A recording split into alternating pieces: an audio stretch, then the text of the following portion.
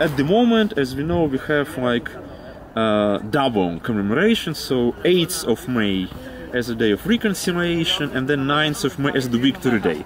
Actually, the first one, so like the 8th of May, is a newly invented holiday which seeks to, let's say, promote a kind of an all-European vision of the Second World War in Ukraine. The 9th of May is a Soviet Brezhnev holiday, still the Victory Day. The very existence of those two dates shows that at least Ukrainian government understands that Ukrainian society is a society in transition, is a society with variety of social experiences, and that there are a lot of people, millions of people, who do need 9th of May to be celebrated on the state's level, but there are also people who are pretty critical about this date. So now you have like both holidays.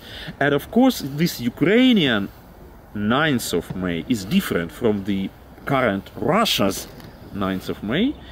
But in my view, it's not bad actually, because it shows us that history could be read or commemorated in a pluralistic way.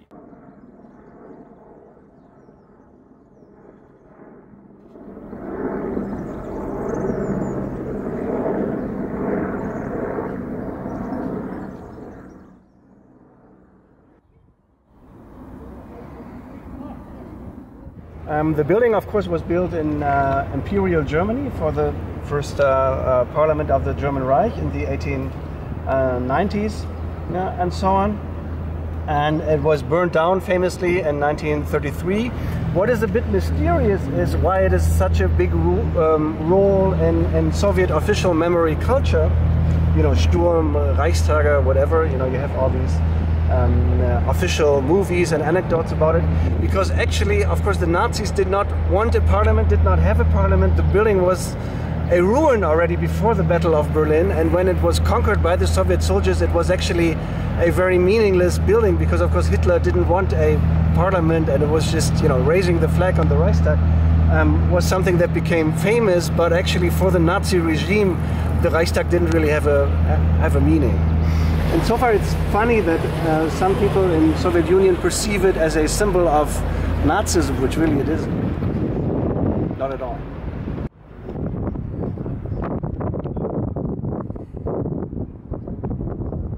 Where I grew up in the West, there was not much at all, actually. You know, on the other side in East Germany, it was, you know, officially called Liberation Day, and I think there were a lot of celebrations in schools, official party celebrations.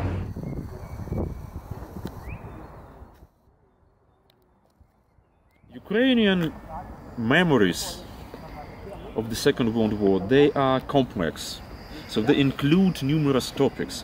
Let's say starting from the Holocaust and the Nazi idea of the destruction of the Jewish community in Ukraine. And then we have the stories like the deportation of the Crimean Tatars, the story of the Soviet and anti-Soviet underground, the story of Ukrainian collaboration with the Nazis, very much, it's also an important issue, and so on. And you see, I would say that in case of Ukraine, all those stories could not be just reduced to one single narrative. And that's actually what we see on political, social, cultural, whatsoever levels in Ukraine. We have the kind of a competition and coexistence of the various narratives. So we have the post-Soviet narrative, which could be first and foremost attributed to the Brezhnev era, commemoration of the Great Patriotic War. We have a nationalistic narrative, which is very much based on the, let's say, extremely positive view of Ukrainian nationalistic underground.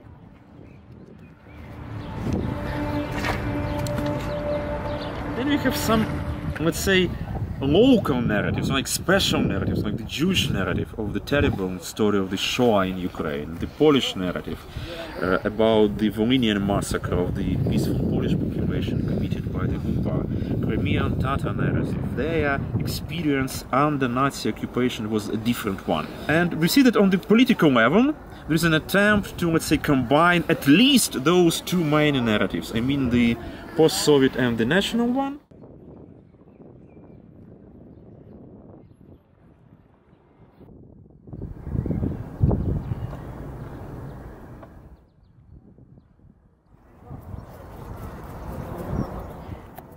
narrative that we now have in Germany is very much or very closely related to this, whole West European narrative about.